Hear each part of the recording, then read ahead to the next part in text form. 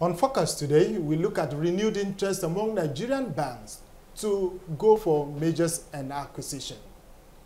My guest today is Charles Fakrogha, a dealer from Foresight Securities. Charles, welcome. Thank you very much for having me. News came early in the week that Access Bank and Diamond Bank are looking up to acquisitions and major deals. Of course, the two banks had denied, but information also coming from the regulatory agencies say that they are aware of that transactions and it is good for the industry. What do you make of this? Well, thank you very much. Yes, when we have these kind of issues in the market, it calls for concern because the information that gets to the market informs investors' decision. So we want this information to be authentic. We want this information to be real. Like you have said, the two banks have denied those discussions.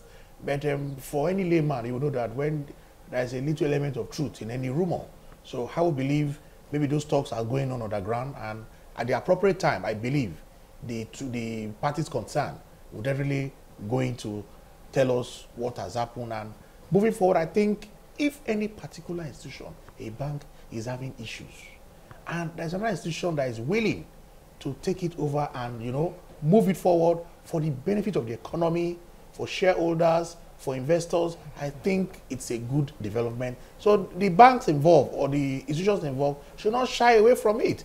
The essence is to protect investors and the economy at large. But must it always be that institutions have to tell lies and deny issues? Why can't you say, yes, we are into it and it is good for what we are doing?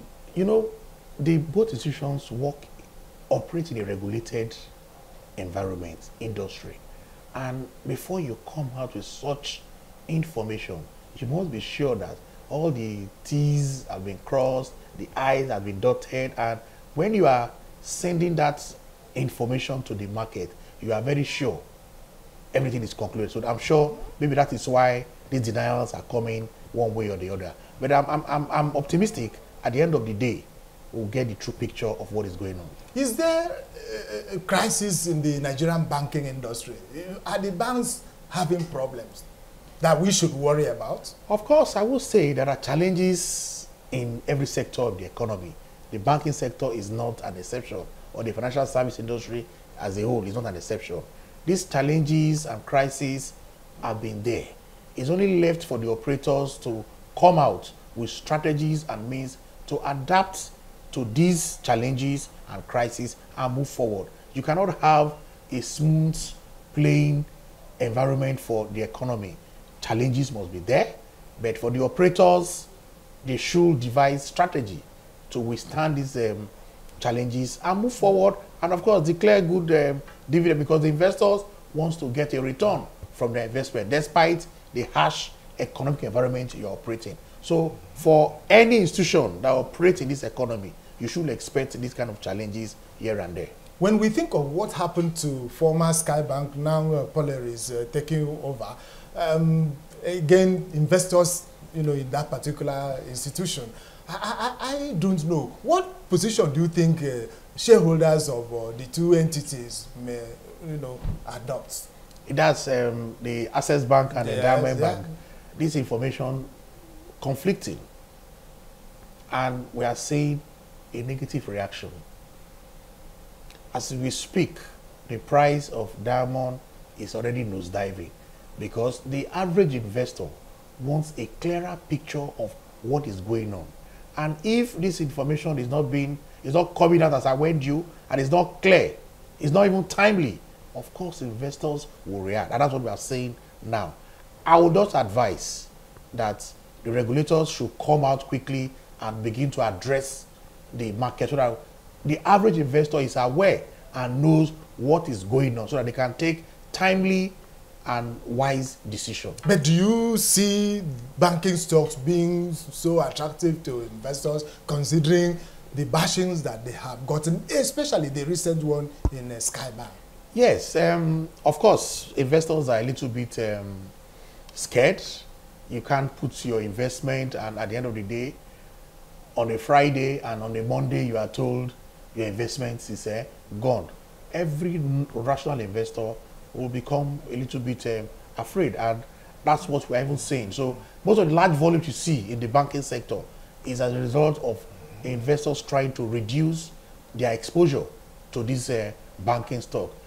If, as an investor, if I have a large quantity of, let's say, Diamond Bank, with due respect to them, of course, I want to reduce my exposure. And you begin to see sell going on. And that's what we're experiencing this week. The offer in terms of Diamond Bank, we're having over 100 million offer. And there is no bid. That is what brokers will tell you. Diamond Bank stock is on full offer.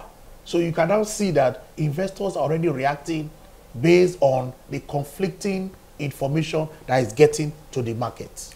You are a stockbroker and a market participant. From your hindsight, would you say that Nigerian banks are really well managed? Well, like I've said earlier, every sector has its own challenge.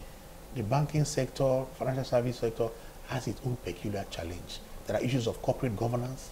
There are issues of investors' confidence. There are so many issues. Particularly, I will tell you, it is corporate governance. And that is why the regulators, whether SEC, CBN, NICOM, they are trying to do all they can to ensure that all companies operating in our economy adhere to strict corporate governance and code of ethics for performance.